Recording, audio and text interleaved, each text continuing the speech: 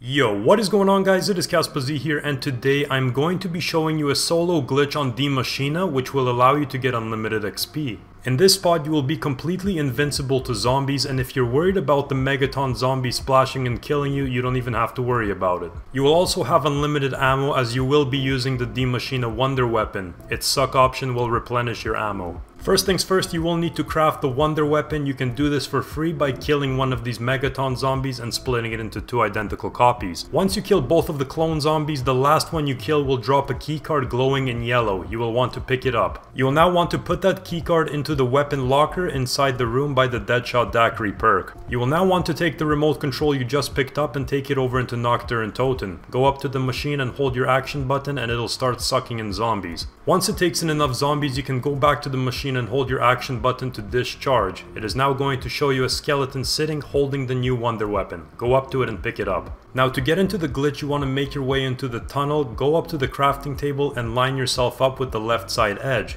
Keep jumping and eventually you will prop yourself up onto the table barrier. From here you are completely invincible to zombies. They will simply pile up right underneath you and you can kill them with your DIE wonder weapon. Once your ammo is full, you can fire off a blast, and to replenish your ammo simply hold the left trigger and it's gonna suck up the zombies. When a megaton zombie spawns, let him be and simply let him walk over to the area just so he stands in one spot. If you damage him to the point where he splits into the clones will be able to get you with their abilities. Last but not least, another important tip I would recommend is that you go and purchase yourself Elemental Pop. Even when you're using the suck feature on the DIE wonder weapon, it has the ability to trigger the ammo mod. This will allow you to deal more damage and you're gonna run through the rounds a lot faster. This video now comes to an end. Let me know in the comments below how you liked this glitch and if you tried it out for yourselves. Also, if you would like to support me, I would greatly appreciate if you could drop a like on this video. If you never want to miss a video like this, make sure to subscribe and you'll be notified every time I upload.